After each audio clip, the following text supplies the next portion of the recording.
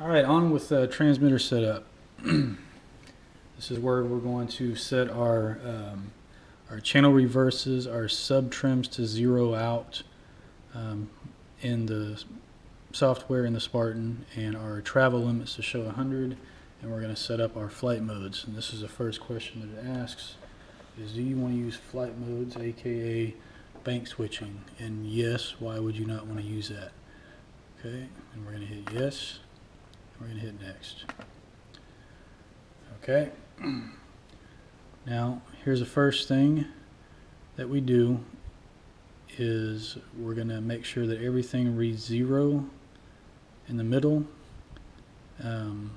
Make sure that everything reads 100 at full deflection, and we're going to make sure that everything is moving the correct direction. So let me back this up and kind of put the transmitter right there so you can see that. Alright, so this is going to take, we're going to do, for the main screen, we're going to go to servo setup, and here we have travel, sub trim, and reverse. Alright, so that's what we're going to be using for each channel. So we'll start with, already you can see on negative 92 pitch, and it is going the correct direction. If I move the stick up, then it's shows 91, and I'm gonna go to my monitor screen and set it to 0, and we are at 0, so I don't need to mess with the sub trim on that or the reverse, but I do need to adjust the travel. So I'm gonna go to my servo travel. I'm gonna go to the pitch channel. I'm going to go to full stick, to full positive, and I'm going to crank that up until it reads 100 on the screen. Same thing with negative. Okay. Let's double check it.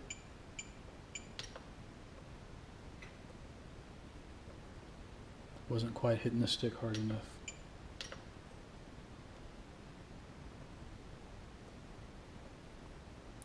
Alright, you can see everything is already zeroed, so there's no reason to sub-trim anything.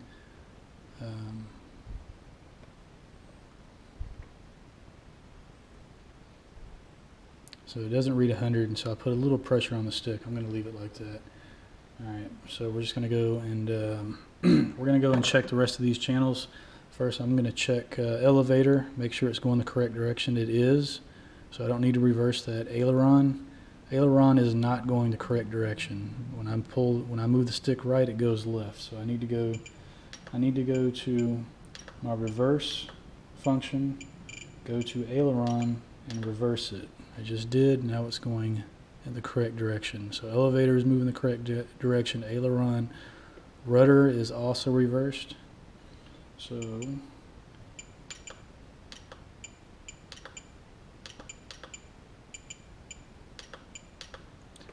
okay, rudder is now correct. All right, I'm going to go ahead and shut the camera off, and I'm going to go ahead and adjust the rest of the travel limits here, and then I'll be back. All right, so that is all good. Everything is 100. Everything is 100 at the extremes. Everything is zeroed out. Everything is moving in the correct direction. So we're going to go ahead and move on to the next tab. Next tab is throttle. We don't need to worry about the throttle at all at this point, since we're not setting up the governor at this point, so completely ignore that. The next one is link flight mode screen. That is the bank switching. This goes through your gyro channel. Here, let's back this up. Let's see if we can get the screen, transmitter screen in here. Alright, so if we go to gyro, alright, we have it set to gear channel and F mode switch, so that when we switch through our flight modes from normal to idle up 1, idle up 2, and then throttle hold, it switches down here. So now we need to get the correct values for the gyro menu in the transmitter to link the the flight modes in the software. So you can see here I'm in normal. Okay, I'm in idle up 1, idle up 2, and then throttle hold. Now I just kind of scrolled the wheel until I found the right values, but actually if you go to Spartan RC and we click on the Pico and we go to, well actually we don't even need to go click on the Pico, we just go to the top and hit support, and then we have some kind of some FAQ stuff here. It's actually really good. So there's some really good info in here. You really ought to have a good read of it. Go to installation and setup, and the very first question here is how do I set up my transmitter so the flight mode, normal, idle 1, etc. matches the corresponding mode in the gyro. And lucky for me, it uses a Spectrum DX8, which is what I use as a example here. And so we set up the flight mode to F mode, hold to hold, gyro to F mode, and then here's the values that we use for each flight mode to get the bank switching or the flight mode switching to work. So I'm going to go ahead and pause the camera, and I'm going to go ahead and set, even though mine is working the way it is, I'm just going to go ahead and set the values to the way it says on the screen here. I will be right back.